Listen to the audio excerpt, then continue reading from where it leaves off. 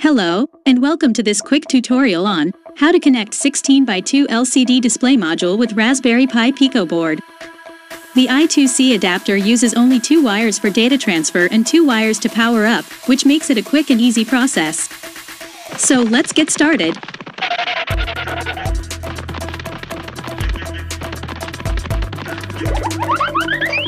If you are new to our channel, please subscribe to Circuit Schools for interesting projects and tutorials. Here are the list of required components for this tutorial. Raspberry Pi Pico board, 16x2 LCD display module with I2C adapter, and few connecting wires.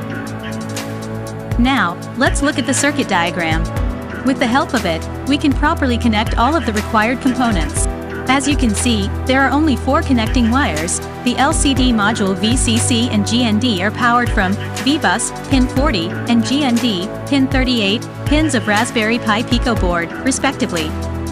The data pins of LCD module SDA and SCL are connected to GP8, pin 11, and GP9, pin 12, of Pico board, which acts as SDA and SCL as you can see from the Raspberry Pi Pico pinout diagram. Our next step is to upload the code, as Raspberry Pi Pico support MicroPython. Install MicroPython firmware on it using UF2 file from the official MicroPython site, and finally upload the code using Thonny IDE. Now copy the code from our site circuitschools.com and paste in the Thonny IDE and save as main.py. Next, download these 2 dependent libraries and add them in Thonny IDE.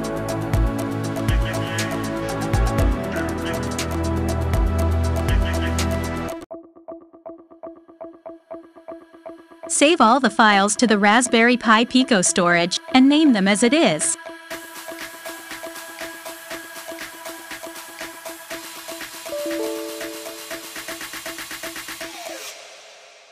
That's it. Now run the code by pressing this green icon and you can see the output on the shell window.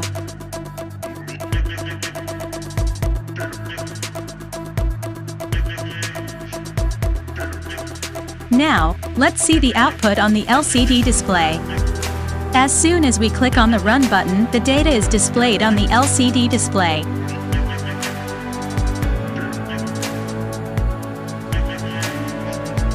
In this way, you can interface the LCD display with Raspberry Pi Pico and display the desired data on it. For more detailed tutorial, check our website, circuitschools.com. Thanks for watching and please subscribe to our channel. If you have any doubt, please comment below. See you soon on our next video.